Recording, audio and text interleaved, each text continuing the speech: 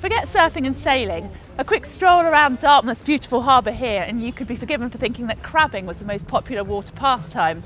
Devon's coastline is brimming with crab. The crabs everyone's catching here in their buckets are shore crabs. They're sort of green in colour and pretty inedible. But the Devonshire coastline is particularly well known in the culinary world for brown crab, and it's utterly delicious and it gets a lot bigger than this.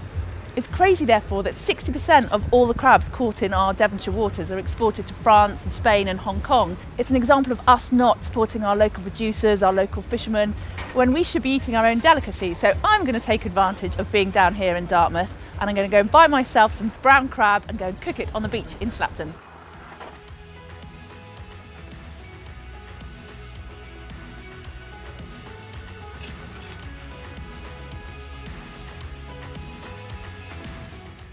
It's a glorious day here down at Slapton Lane Nature Reserve. We're on the beach. We're just down the road from our Slapton Sands Club site and also a little bit further away from Dartmouth.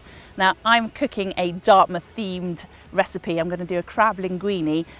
Dartmouth is very famous in the culinary world for its brown crab. It looks a little bit like a pasty.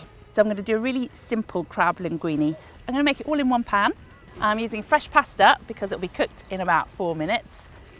Pop the lid on to this really handy Cadac chef pan that comes with the lid. That's done. This Citi Chef 40, it does get hot really, really quickly. So I'm going to drain that, but before you drain, don't forget to take a little bit of the pasta water because that helps loosen up the sauce later. A little bit of oil heating up in the pan there, and I'm going to add a couple of garlic cloves, snip 4 spring onions. I'm going to add in my crab. So I'm not going to put all of the brown meat in, it's mainly just the white meat and a sort of a spoonful or 2 of the more flavoursome brown crab. So I'm just heating all that crab up, keeping it on relatively low heat, let it heat through slowly, and then I'm going to use a little bit of white wine to make more of a sauce.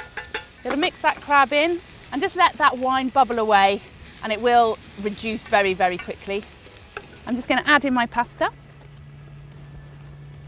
Get all that lovely crab flavour in. Just warm that pasta through again. And if you want to make a little bit more of a sauce, I'm going to use some of that pasta water from before.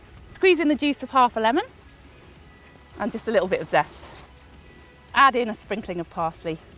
That's smelling amazing now. Smell of crab, bit of wine, bit of zesty lemon. There you go. Easy peasy crab linguine on the beach.